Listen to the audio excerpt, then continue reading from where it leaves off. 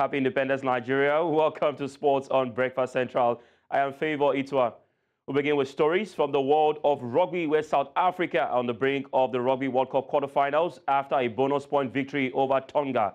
The Springboks scored 3 first-half tries through Kabuz Renach, Kanamudi and Dion Fori against the much-improved Tonga. The vital 4th try came through Jesse Krell before Willie Leroux, Marco van Staden and Quagga Smith went over. The game between Scotland and Ireland next Saturday will decide the final order of Group B. Gregor Townsend's side now need to beat Ireland and deny Andy Frouwer's team a bonus point in Paris next Saturday to qualify. If they manage it, Springboks will top the pool. We'll wait to find out if the defending champions will go straight to the quarterfinals. And now to football. Nigeria Premier League club Rivers United are through to the group stages of the CAF Confederations Cup after the Pride of Rivers faced off Etoile Filante of Burkina Faso, resulting in a final score of 2-0 in favour of the home team at the Adokie Amir Simaka Stadium in Port Harcourt. The turning point of the match came when Alex Oyowa scored a goal, sparking wide jubilation among the crowd and giving Rivers United a 1-0 lead. As the match reached its final moment, 90 minutes played and 10 minutes of added time indicated Rivers United were awarded a 3rd penalty. Alex Oyowa calmly sent the goalkeeper the wrong way, securing a 2-0 victory for Rivers United. Interesting one for Rivers United as, of course, they look forward to, of course, be in the group stage and represent Nigeria well. And now to a final story in the world of football. Napoli striker Victor Osimhen says he has unwavering love for the club and has urged unity among his fan base.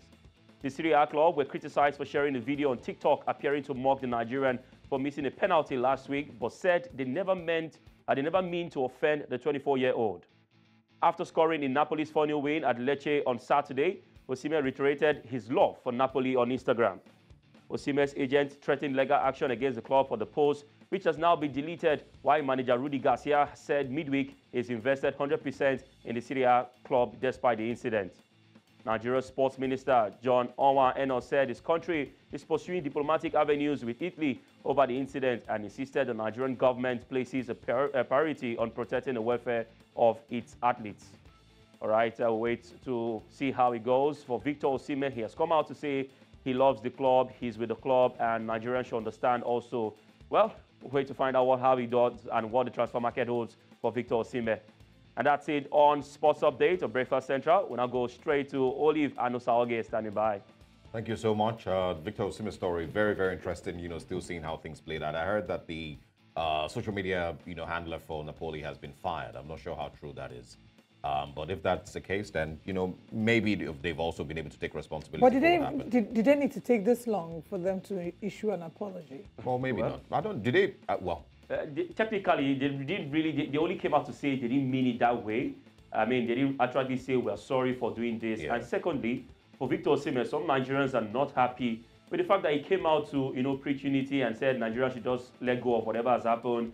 Meanwhile, his agent was threatening to sue Napoli for that, incident. So it's a mix of, Victor Osimhen is saying let's not do more than what we've done. So the people that are fighting for you, you're not... No, but I think he as a player also needs to be able to manage the situation. If you take sides with your fans and your manager and all of that with, against the club, it's going to make things very, very tense for you in the club. So the club, yes, both sides need to take, a responsibility and somehow manage whatever. I've seen that he hasn't been celebrating when he scores. And the last 2 goals I scored for Napoli, he didn't celebrate. But if he's going to enjoy his time there and, of course, hopefully win another title for them, it can't be with all these things playing out. Let's assume that it was a mistake with the social media handler.